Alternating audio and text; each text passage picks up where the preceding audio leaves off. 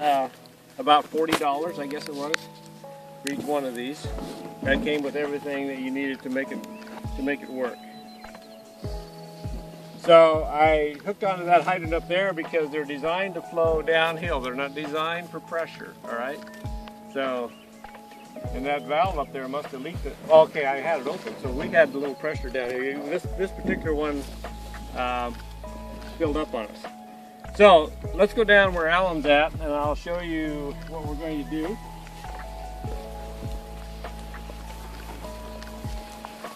Here, we're going to do every other furrow.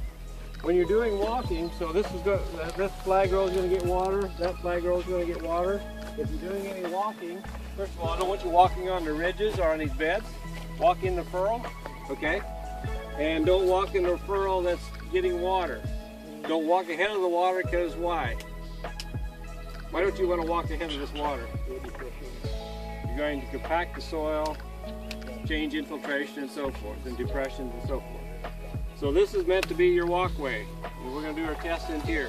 You're going to install flumes at this end, and these again, the blue outlets are the gates to control your water.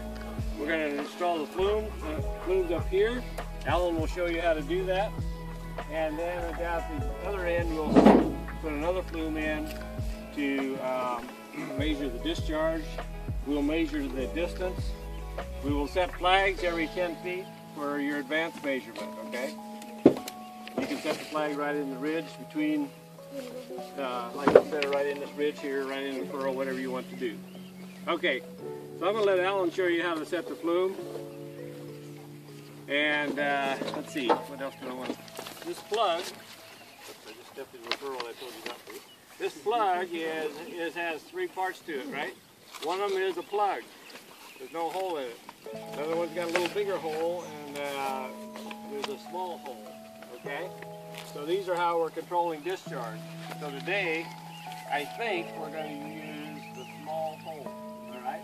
The smallest hole that's on here. Now,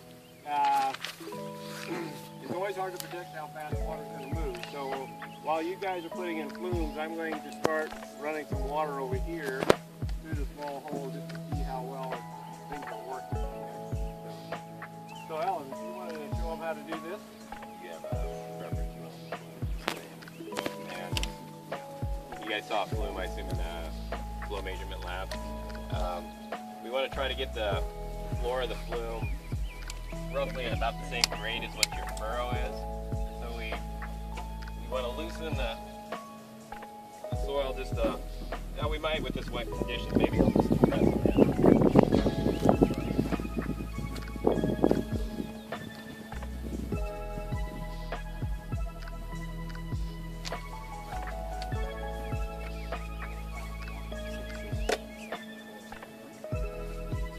Much easier than digging them out. So press them in. Yeah. I have some levels here. Get it down to about so that, you're not creating too much of a dam when your water's going through. Set the level in and see. You have to have your flume level. So saying that I have I'm standing on the upstream side so that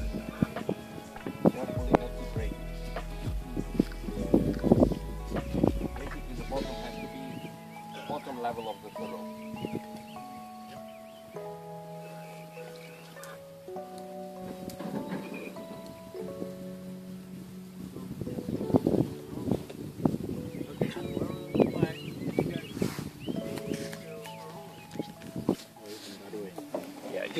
as best you can, because you're going to be your scale on these flumes. You should make sure you grab. There might be flumes that don't have scales on them. So make sure it does. So make sure it has a scale. Oh. Hey, That Furrow. The other one having. And yeah,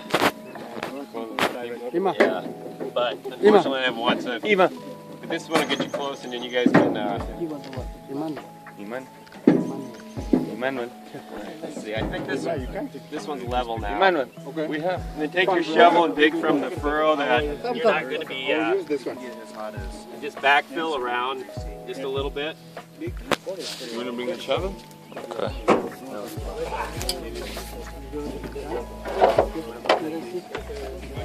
It's okay? Yeah. Level. I would go a little bit more. When after you backfill around the flume, check the. Oh, okay. Bring that.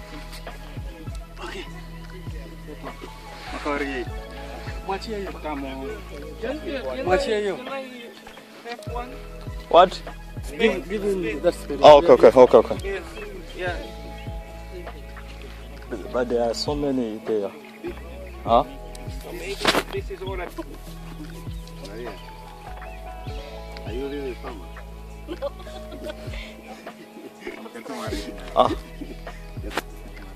Take a look.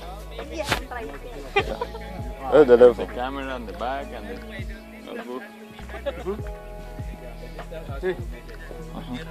Continue. Continue, I see. Your weight is not enough, just it.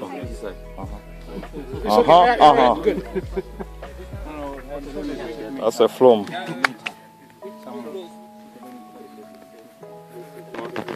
This, yeah.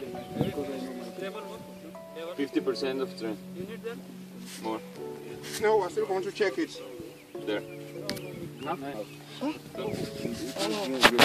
Adjust the back, eh? When you have your flumes installed, I have a flag. We're going to measure the rate the water is traveling along the furrow. So every 10 feet, we're going to put a flag from measure from the inlet. There. And then you'll time when the water gets to the flag, you'll record it. No, we are still checking the level, right? You see, if it's. But if we push it, it's okay now. I mean, it's a little bit. You still have to take it a bit more to put it on the meter. If it goes down there, you see. So this up, it means if you put it like this, it means this up or this down. So we don't want to take it this down because it's gonna. This side is not at all. All sides should be leveled.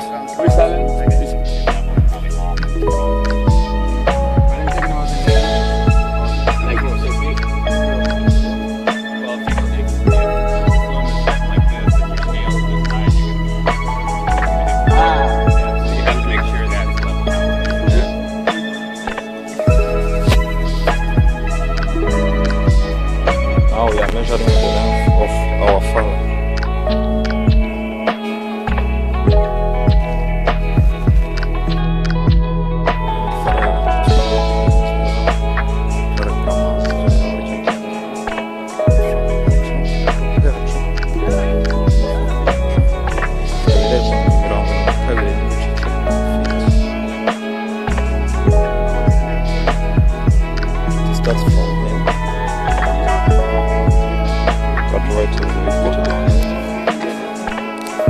When water gets to the middle of this flume, we'll call that time zero. Okay. Can you slide it just a little bit?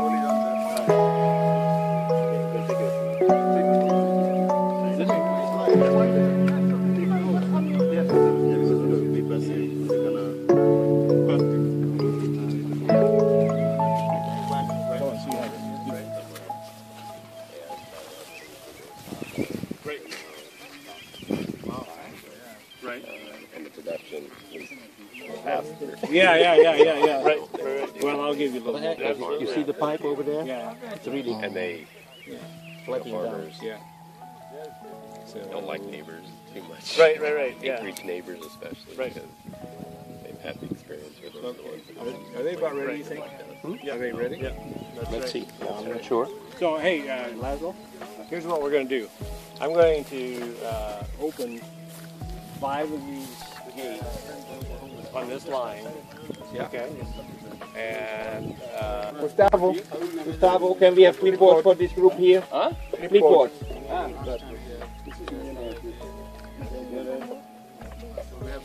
Okay, attention please. We shall start the flow one by one.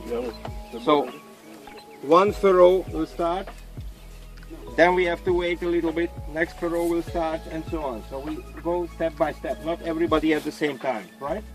That's one thing. The other one, each group is only taking care of their own measurement, right? Not looking at the others, not dealing with that, only looking at your own furrow, yeah? You have to start the time when the middle of your flume is reached by the flow, yeah? We completely remove the plug, so we need a higher discharge. So we don't use the small hole, we don't use the middle hole, we use the biggest hole, which means that we keep out the complete plug, right? Once again, step by step. So one is open, then the next one, when we tell, now you can start, yeah? But the stopwatch starts when the flow goes through the middle of the flume, the first flume. And then your time is running. You don't stop your stopwatch as long as the measurement goes. Then the next thing is you have to check when the water is reaching the first flag, the second flag, the third flag, and so on. And you are all recording all those times. And whenever those times are recorded, you also check the discharge here. How? Making the measurements of those, yeah? The level here. Then you record also the discharge at the same time here. So it's advised that one person remains here, always making the reading of the flume. Yeah? After 10 seconds. Maybe. Well, It becomes stable. Every time water reaches a flag. but we can also have a constant, time gap in between. So that one we can also do, in every 1 minute or so. But that has to be also recorded when the water is reaching the flags, yeah? At the same time. Also, when it is reaching the other end. And the discharge has to be measured on the other end as well.